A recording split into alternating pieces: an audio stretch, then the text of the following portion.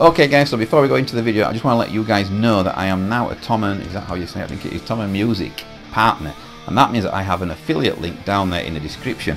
Every time you guys basically click on my link and go through to Thomann and buy anything, it credits my account, and then when I want new gear for the channel and that credit mounts up by all you guys that are purchasing stuff, I can use that to buy stuff to get more gear onto the channel, and that's what it's going to be used for. So it's a really cool thing.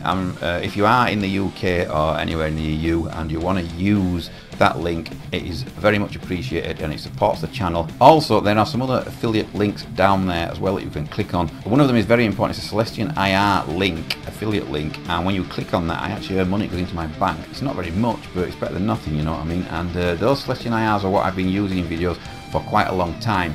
So if you buy one of these amps and you want it to sound exactly like the video, then that's what you need to do.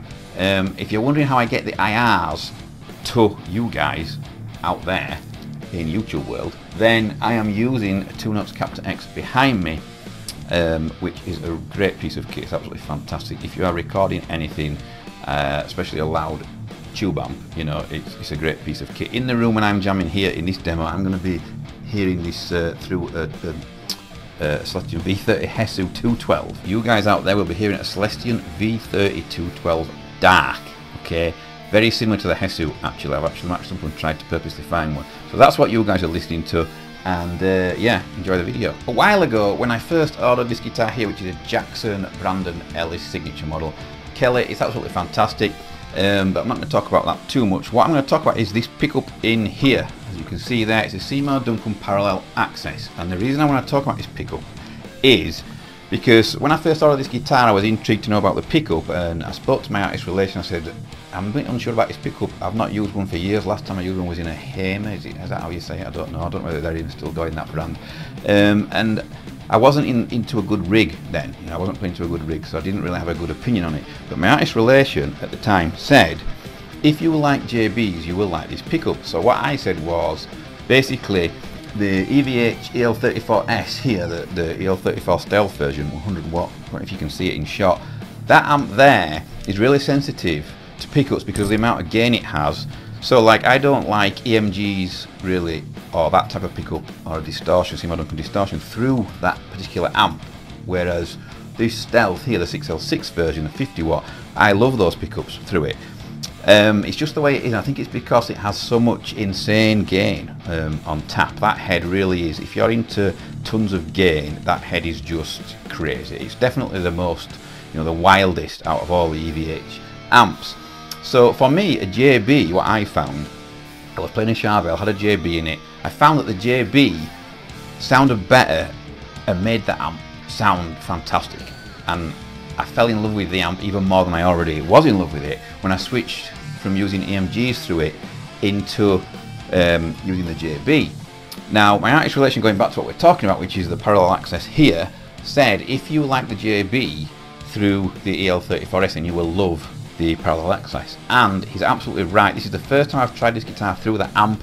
Because this amp is at the bottom of the pile, and because it's expensive basically, I put a cover on it, and that kind of stops me using it as much as I usually would, but it is a colossal, monstrous beast of an amp, and you forget when you've not used it for so long how amazing the amp is.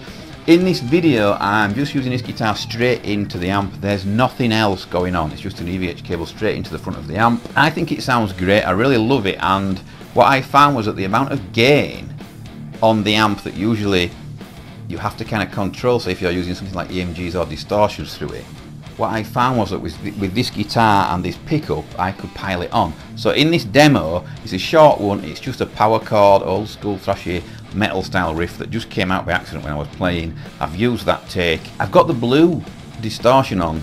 It's not even the red channel, it's the blue one, and I've waxed the gain up full, which is something I just would not even consider doing with this amp. It's got that much gain, but it sounds pretty good, and I think it's down to the parallel access pickup here. I think it's a really good match for this amp. So for you guys that are rockers, sorry that I'm not, you know, doing like a rock demo. Obviously I've got a metal guitar in my hand, so I'm just automatically playing metal, but it would be suited as well if you are like a rock player and you are experimenting with the EL34S and you're putting different pickups and stuff through it and wondering what will work and what won't. the parallel access is worth trying because it sounds great. So it's a really good match, really clear, and the gain is just amazing. It's tight, it's punchy, and it's bright as well, and yeah, it sounds fantastic. Let me know in the comments what you think of the actual tone. Let me know what you think of the guitar if you want. Let me know what you think of the parallel access pickup, and yeah, we're good to go. I'll see you all very soon, and thanks for watching.